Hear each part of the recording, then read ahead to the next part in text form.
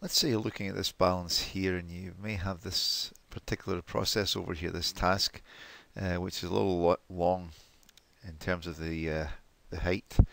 Um, so what we might want to do is maybe discuss with the operator and say, well, what can we do in insert LEDs? And he might say, well, how short does it have to be? How quick do I have to be able to do it?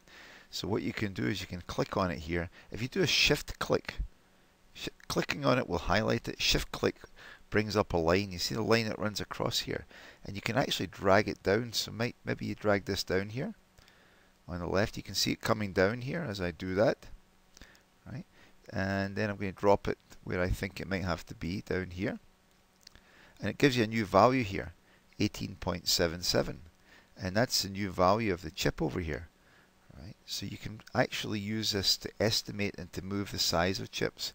And sometimes you want to do this, maybe just get an idea of how much you need to save, or how much extra time you can give the guy. Let's say the cleanup here, maybe it's going the other way. You maybe want to say, well, he could have a little more time here. How much time could you give him?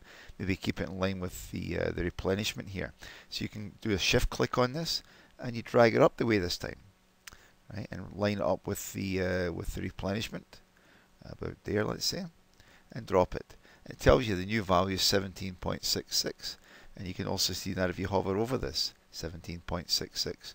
This allows you to change the height of any activity chip, and of course changing the height of any chip is effectively changing the time on a particular chip, either up or down by using the slider